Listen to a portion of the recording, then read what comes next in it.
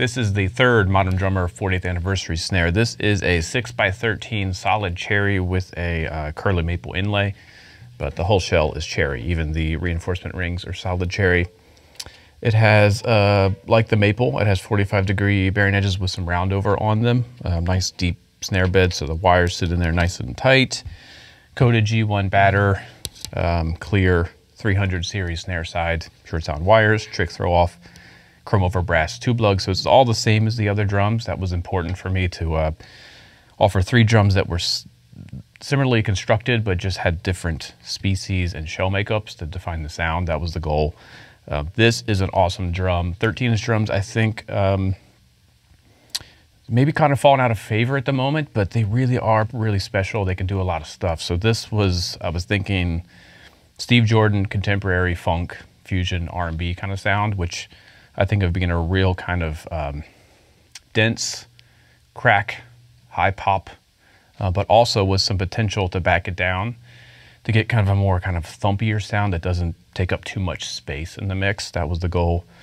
So this drum I'm going to play with just some funky loops, do my best Steve Jordan impression. Start with a drum tuned as high as it'll go, and I'll just back it off, and you'll hear there's like a sweet spot in the upper mids that I think is really special. But then when you get it down in the lower register, I think it also offers something that I would use more for studio stuff, blues, that kind of playing. Cherry is a cool species because it kind of has some of the openness of maple, but the focused punch of birch. So it's kind of like a nice medium ground. So anyway, let's check it out. This is a 6x13 solid cherry Modern Drummer 40th anniversary drum.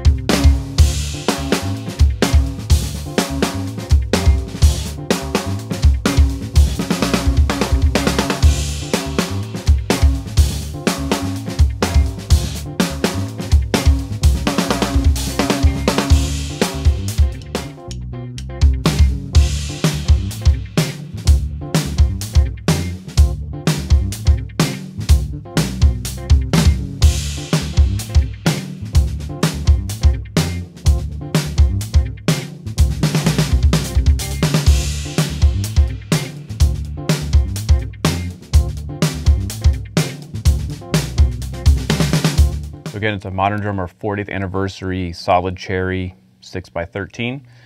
And by solid, I mean steam bent shell. Bruce Hagwood did it at RBH Drums. He put this nice curly maple inlay. It doesn't affect the sound. It's an aesthetic thing. It's an all cherry drum.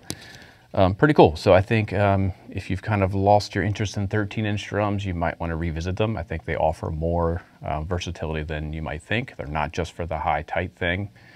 I think there's a reason why Steve Jordan put his name on a snare drum and it was a 13-inch drum, and there's a reason why Benny Greb put his name on a drum and it's a 13-inch drum. They can kind of do everything you want and without getting out of control. That's the big thing for me. I want a nice big sound, but I don't want it to just go crazy with a lot of overtone. And this seems to do that for me. All right, thanks for checking it out. Please like, share, and subscribe, and we will see you next time. See ya.